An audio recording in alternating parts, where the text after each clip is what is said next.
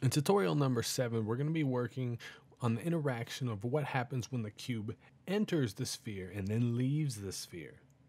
The first thing we're going to do is explore some options on how we can do this. Let's click on our conditional node, press Ctrl D to duplicate, and drag it over to the right. Connect that up to the sequencer. Let's grab the action node and duplicate that also. Now the goal right here is to have two conditional statements, one that detects the enter and one that detects the leave, the exit.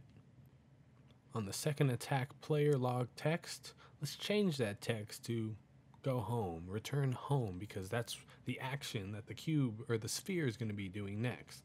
And if we test that, it's not going to work too well. Yes, I did forget to change the if trigger enter to if trigger exit, but regardless, it's not going to work well. This is a bad example of how to get this done. Instead, we're going to explore a new type of node. Let's delete both of those conditionals, bring these two actions down to the bottom because we're still going to use those. Drag a node out from the sequencer, go down to composites, and we're going to do binary selector. Now the binary selector is kind of like a true false. It's very similar to a conditional node, except for when it's true, it'll go one way, and when it's false, it'll go the other. And that'll be very apparent very soon. On the binary selector, let's assign condition task and do the same condition, check trigger. Now in the trigger type, we're going to do trigger stay. We're going to make the other components exactly the same as the other conditionals we did. Let's check specified tag only, again so it only detects objects of that tag, and then set it to player.